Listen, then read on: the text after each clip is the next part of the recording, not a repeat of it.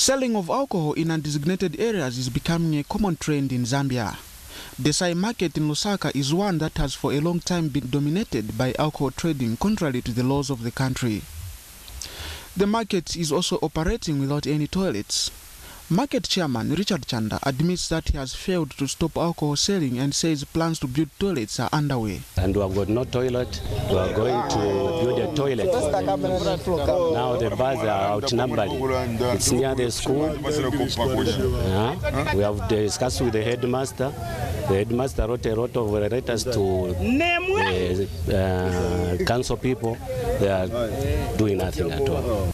Meanwhile, DESAI Basic School Parents Teachers Association chairman Kamlich Pukuma complains of loud noise and bad stench coming from the bars which are adjacent to the school. There is a lot of noise even during examination periods. The pupils are literally disturbed. And as a teacher, you can't stand in front of your pupils and teach them properly because of the noise from the surrounding bars. Not only that, but also, the bar owners don't have even toilets around them. They are defecating around the wall fence, urinating around the wall fence, and also we have a lot of underage people entering these bars, making a lot of noise. We are really concerned about that. And Lusaka City Council has promised to deal with the matter immediately.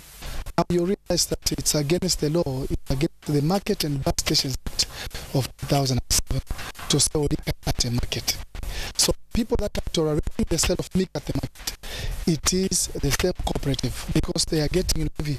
With the current state of affairs, DESAI market is in breach of public health regulations and indeed needs urgent attention to protect the public.